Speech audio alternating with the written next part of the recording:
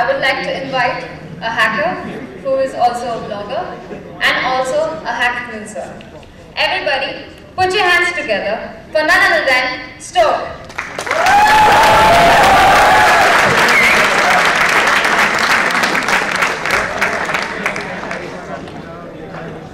That I'm going to use this as a presentation, right?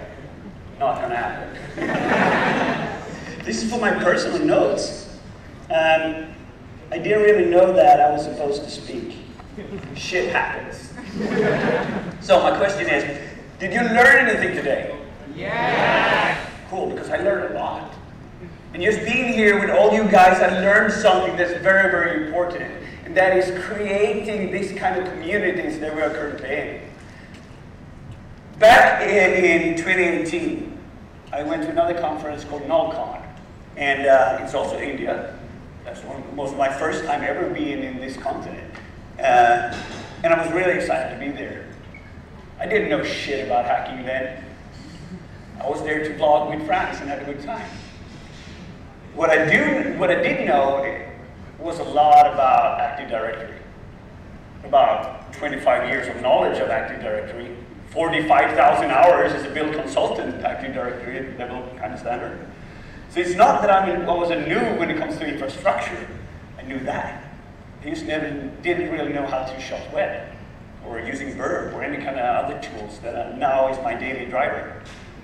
Not even a single day goes by without me using Verb today.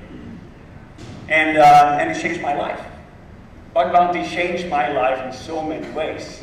And I know it changed a lot of your lives too. So I'm very grateful for that. And if I had a really cool talk here, it would probably be how to turn your dupes into crits. Whoa! Right? Because that's what we all want to do. We don't want to waste time having those crappy dupes or boring reports or having to send in that, this server is missing HTTPS header or missing SPF record, right? We don't want to waste our time with those. We want the RCEs. We want the sexy XXEs. That's what we want. But how do you find those? I surely didn't know. And just to take it from there, what was my goal to success? It was investing time in myself. Because like you guys do, I had a normal job. I worked 9 to 5. I got home, I cooked dinner for my wife. I'm one of those persons that actually has a wife that doesn't know how to cook. If I want food, I have to do it myself, right? So I'm making dinner for her, and then it's like, should I watch TV series now, or play some games, or should I learn about hacking? Before bounties, I will probably do the other things. But I went to a live hacking event in Amsterdam called H13220. And being there and meeting with other hackers, I realized one thing. This is where I belong. I found my community, my group of friends that I could talk to, that suddenly just ended my conversation. Whatever thing I started to talk to, they were able to continue that. And I realized that day that this is where I'm supposed to be. This is where I belong. This is my community. None of those guys live in my town. They don't even, Franz lives in my country, but it's really far away.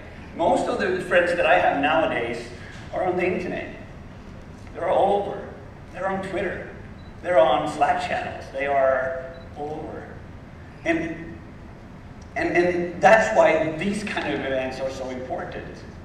When you travel here, you network, and you connect, and you find friends.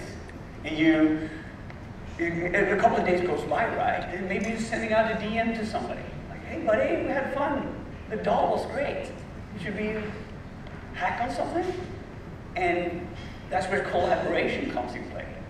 Because if you're hacking with somebody, both of you are leveling up. You're not spending time on dupes. Because if both of you are trying to look at the same thing and sending in the same report, what happens? Dupes. Say after me. Dupes. Cool. I just want to see if that works. So, My key to success was investing time in myself. Instead of just sitting by my computer or wasting time on watching Netflix, I was reading InfoSec Twitter. I was running Burp. Any kind of website that I visited, I turned off all the active scanning parts of Burp, and I just had it running next to it. So I got used to seeing the things that came through. How do server responses work? What kind of infrastructure is this? Maybe they're using some kind of version that I didn't know about, and that built into something that is defined as experience. If I see an application today and it says, you need to practice. So, the major question is, why would you even start in this goddamn industry when automation and AI is going to take it all over?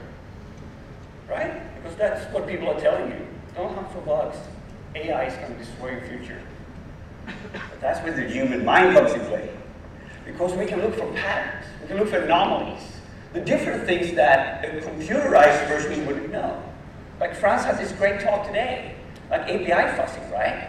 If you look at a couple of content, and you use your brain, if it says method blah, and the other says method nothing, try system blah. Maybe it works. It's a combination of finding things.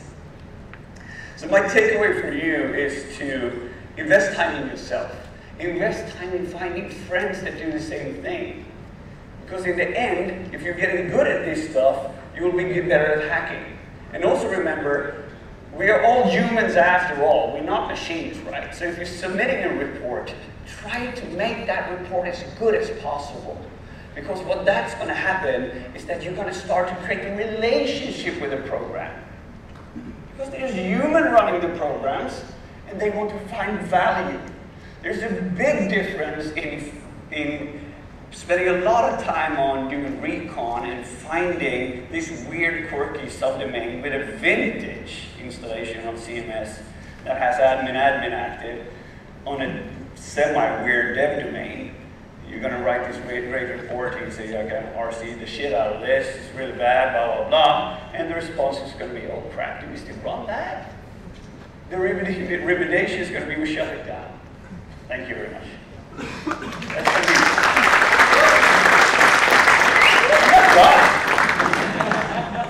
I got another for you. So if we're able to do that and we send that report in, the most important thing is to look at it the other way. What is the most value for the program? What do they want? Do they want to know about their old dev instances that are broken? Or do they want to know about the PII leakage in the new web app that they created with a mobile interface that's really cool that everybody uses every day? Big value. So if you submit reports with good value for the customer, that they understand that you are a dedicated searcher for the system, it's going to start something called human interaction. It might just be social engineering here, and that's always out of scope. But if you can inspire the triagers and researchers that you are keen to wanting to protect that company, things are going to happen. Quality reports leads to quality invites. Maybe you'll get invited to a challenge. And challenges, that's good money.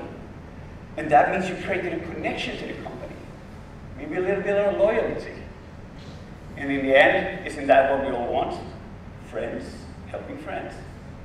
Thank you.